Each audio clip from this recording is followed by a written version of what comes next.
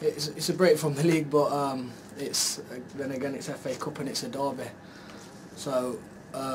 it's a break, but it's another game we want to win, and I'd say the boys are up for it, and we've had a good day in training, and we'll have another few days in training and we're ready. And you're looking forward to it 'cause have you been told how big it is by the fans?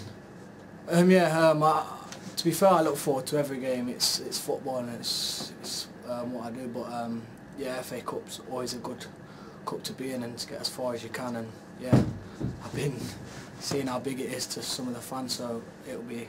nice to come away with a win Saturday.